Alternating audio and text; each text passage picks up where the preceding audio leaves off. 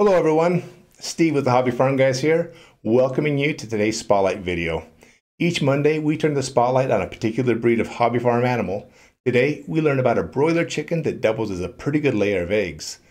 Developed to be a slower growing, more natural option for those who want a tasty meat bird, the SASSO chicken is hardier, healthier, and a better option to many of the fast growing broiler chicken breeds based off the Cornish cross. SASSO is French for delicious. Just kidding, that's not even remotely true.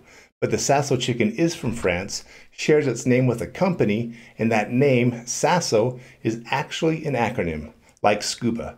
I'll tell you what it stands for and get you the deets on this tasty chicken breed in just a few seconds.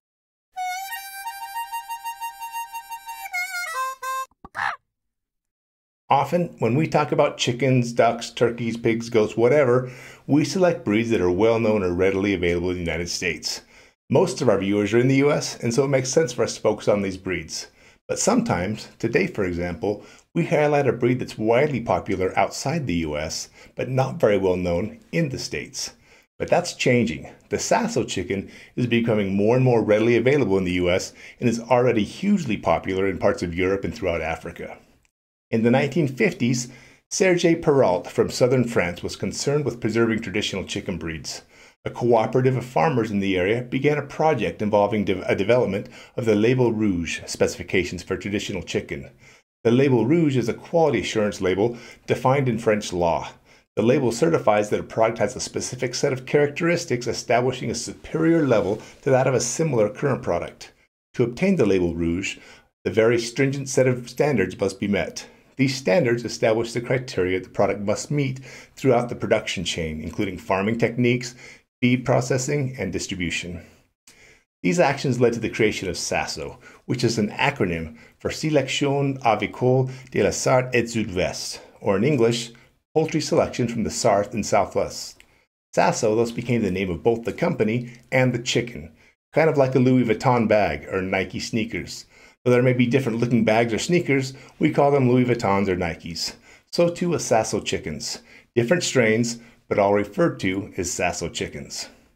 The SASSO chicken is a hybrid broiler chicken, similar for instance to a Cornish cross, but SASSO chickens have been developed for those who prefer a slower growing alternative to the fast maturing Cornish cross varieties.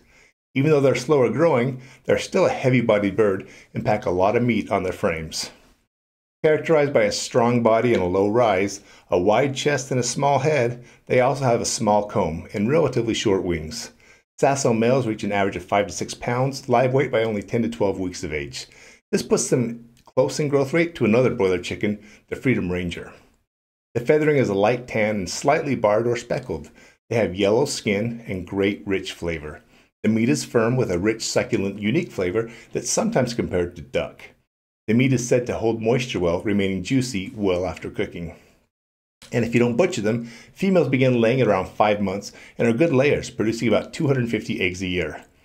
Healthier than Cornish cross varieties, they don't suffer from the same health challenges and are actually a pretty hardy breed. They're able to handle extreme climates. This is one of the main reasons these birds are so popular in Africa. They shrug off extreme climate and go about their business of growing big and juicy while providing a steady supply of eggs. They're a free-ranging breed and need space to wander and forage. So if you're looking for a unique broiler chicken, take a look at the SASSO.